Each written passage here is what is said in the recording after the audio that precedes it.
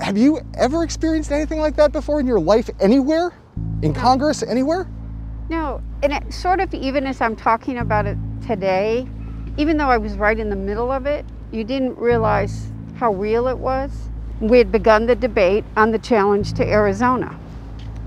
You could tell that law enforcement was intense, and then suddenly you saw leadership whisked away. Then law enforcement came into the chamber. They told us to sit down, pull out the gas masks, that we may need to get on the floor very quickly to protect ourselves.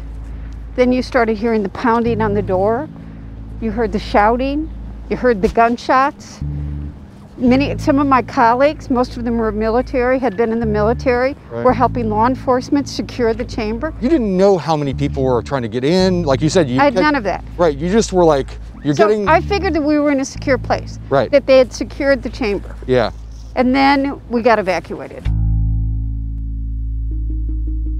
One lesson we learned in the Trump era is that every time you think you've hit bottom, you haven't hit bottom, right? Are you concerned about what he might do and what his supporters might do and collectively what they might do between now and Inauguration Day? I think for the next 13 days, we have to be absolutely vigilant so there's no more damage to our democracy. The hate that's out there right now, John, is really scary.